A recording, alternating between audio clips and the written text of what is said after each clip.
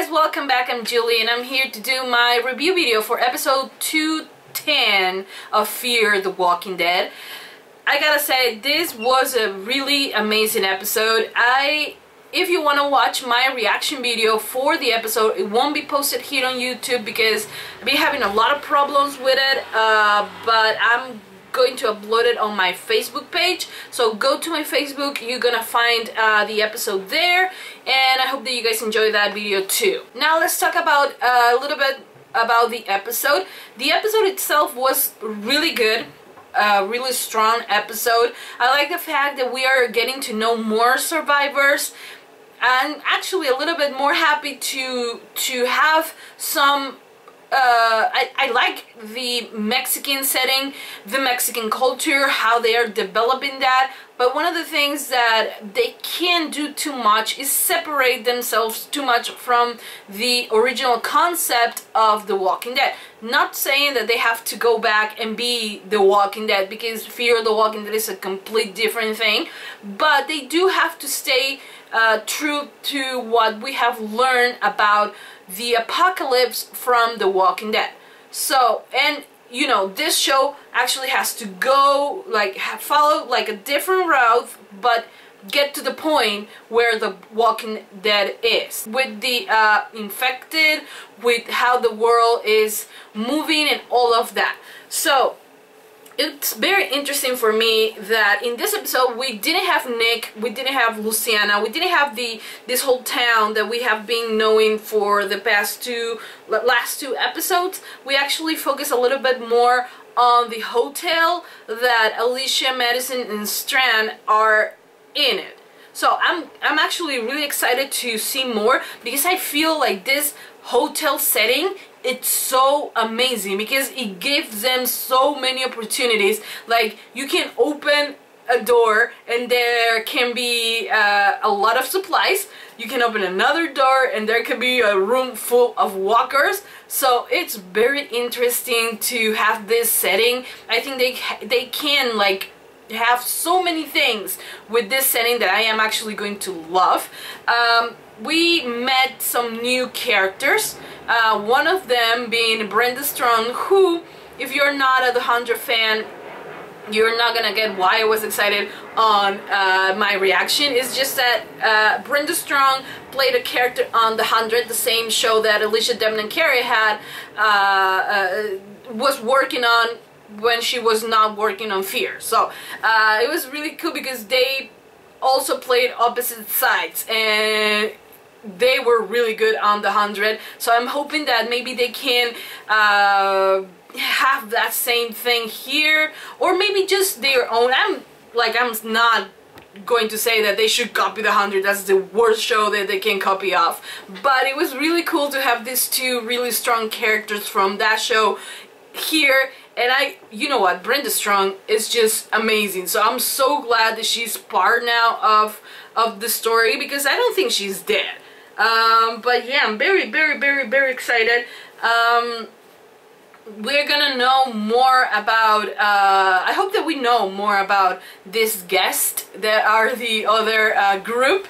And now we have our main characters being part of this. So there's gonna be like a power struggle between the two of them, between those two groups, to trying to take over the hotel. Who will win? I don't know. Will they like stop because right now our group, they don't have too much trouble with this guest room, like this guest characters. They don't have a lot of problems just by what Alicia did by opening the door and letting the walkers go after them, but they don't have too much trouble. So maybe if by some reason they can like get together again, maybe they can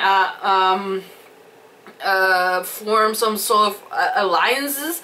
I don't know, honestly. It was really good. Then we have the whole storyline with Chris and Travis. Chris, you know what, before they ran into this other group of kids, I like the fact that Chris was really happy that his dad, like, he felt like his dad for the first time in a really long time chose him over his family. Chris is a really young kid, and apparently he had a lot of issues going into the apocalypse. So for him, the fact that his dad chose him, it was really important. He was just remembering things. It was really sweet until he finds some kids, not kids, but some people, like guys around his age, a little bit older, that he can look up to, because he's not looking to just be like settle in some place and wait for this to be over. I think Chris kind of also feels like maybe this is not going to be fixed anytime soon, and that they need to survive. And the fact that he is like, when you meet the cool kids in high school, you know, when you meet the cool kids in high school and you want to be part of that group, you show off and you do a lot of things.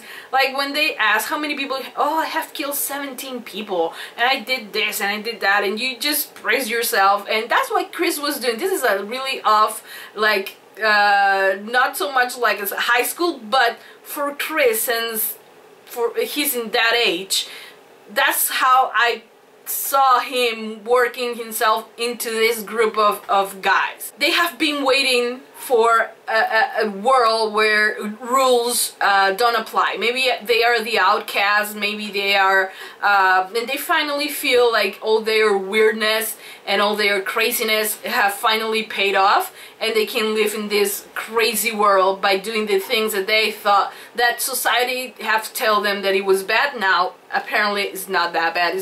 It's good. And if you think about it, you never see how a person becomes like a villain, you know. And this looks like Chris could be like a governor, or he can transform himself into a Negan, because he's really ruthless. He doesn't care. He doesn't have sympathy about people. He's just, I need this, I'm gonna kill to take it, you know. He's just like that. That's how his mind is programmed right now. So it's really like amazing that we are actually getting to see how much this world is affecting him, and how, like, right now Travis is not a good influence on him, because even though Travis tries to help him, he's not doing it in the right way. But he's also letting things happen, you know. I mean, there's not much he can do, you know, but he was holding a gun, he shot the guy, he killed him, and even though he has killed before, Travis doesn't know about that. So I don't know how is he gonna help him when Chris just doesn't want to hear him, you know. It wasn't that interesting until they went into the barn, and there was a trailer that looked like the one Dale had on The Walking Dead, and the farm, and the fact that they had a barn and all of that. It was kind of crazy. It was kind of crazy that they like do so much things about The Walking Dead here, when they always says that they don't want to look like The Walking Dead. But anyways, it was a really good episode overall. I liked it. It was really action-packed, and I honestly can't wait for next Sunday to watch the next episode. I just wish that Brenda Strong comes back also next week, because I love her. And yeah. Anyways, guys, thank you so much for joining me one more week. If you want to see my reaction video for episode 10 of season 2 of Fear the Walking Dead, you can go and check it out on my Facebook page. The link will be in the description below. And please, if you love the episode, let me know in the comment section below what do you think, your favorite parts. What do you think about Alicia? Were you happy, if you're the Hunter fan, were you happy that Brenda Strong is also in this show? She has worked on a million shows, I think, but that's the last one that I remember her from, and plus Alicia was also there, so that's the connection. But yeah, like I said, let me know in the comment section below. Thumbs up for this video if you love Alicia, if you love Fear the Walking Dead, and if you think Chris is great. Give it a thumbs up. Also subscribe, and yeah, I'll see you guys next week for another episode of Fear the Walking Dead. Bye guys!